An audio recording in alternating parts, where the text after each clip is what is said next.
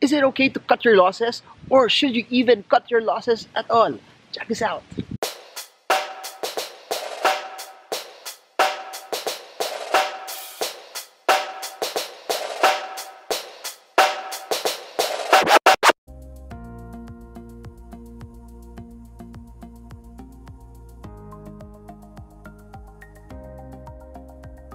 Hi guys, hope you guys are good and well. If you're new to this channel or page, like and subscribe and hit the bell so you get updated on what's happening in the markets and the world of investing. Now, I got a lot of questions over the past few weeks asking me if it's okay to cut your losses. By the way, if you're new to the world of stock trading and investing, cutting your losses actually means this. You buy a stock, buy it at 10. After buying it 10, after a few days, weeks, or months, or even years later, it goes to a much lower price, meaning it probably goes to 9.5, it goes to 9, it goes to 8, it goes to 7.5. So what does that actually entail? It means you selling it at a much lower price than your purchase price. So it actually means also that in the world of trading and investing, if you hold on to a stock, even if it goes down in price, you don't actually lose anything. It's only a paper loss. However, if you actually sell, that's when you experience and actualize the loss that you're having. So now the biggest question is this. What if it goes down? Should you just sell? Should you cut your losses? Because if it's a good company, it will always come back and it will always have a chance to go back higher than the price that you bought it. The answer to that is it's twofold. It depends on your plan. It depends also on your strategy. Here's the thing also, here's a misconception. People would always say that if you're an investor, you don't have to cut loss because it will always come back to a price that's higher. That's true in certain aspects. However, what if the stock that you bought, the fundamentals suddenly change? I always tell people this. Regardless if it's for investing, regardless if you're in it for the long term, if the stock's fundamentals would change, you have to sell. Please remember this. If the stock's fundamentals would change, meaning its earnings is no longer there, it's not as attractive as what it was, it stopped growing, it started to mature, or the earnings started to dip, or even they got a negative earning, stay away from it. Sell already. Sell once the fundamentals of the company start to change. You do not have to hold a company that's not doing so well. Please remember this. It's like you buying a company. If the company is losing money, why would you want to hold on to it?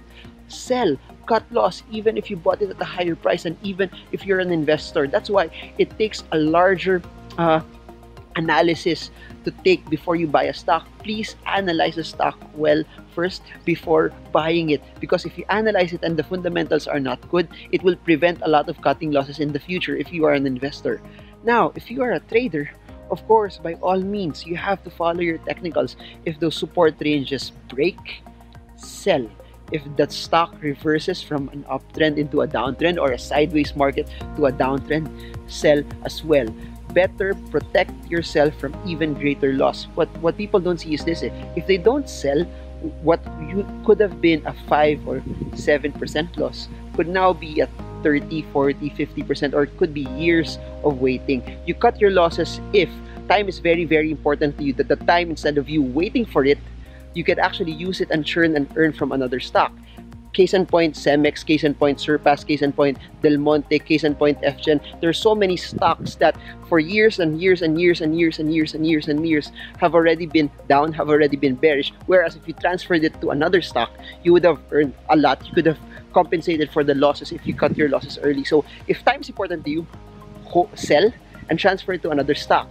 Also, if you want to maximize also the direction, because we don't know it. We don't know how long a stock will drop. We don't know how long it will be. And if you want to protect yourself from a massive or even larger loss, that's when you need to cut your losses. That's when you need to sell. So cutting losses does not mean that you're wrong. Cutting losses just means that it did not go your way. Sometimes we're so scared to admit that we made mistakes that we hold on to a stock just hoping. Please remember this. Hope is not a strategy. Please remember this, that hope will not make you profitable. I'd rather make mistakes and be profitable and admit them, because admitting them allows me to tweak my strategy for later trades. So do I cut my losses? I do, for both investing and trading, and it has also helped pave the way for me to experience better gains as well. So now here's the thing. If the stock is still good, you're an investor and the fundamentals are still there, you can have an option to hold on to the stock. That's provided that you know the fundamental of the stock very, very, very, very well. And that's the strength of investing in the markets. So that's it for now.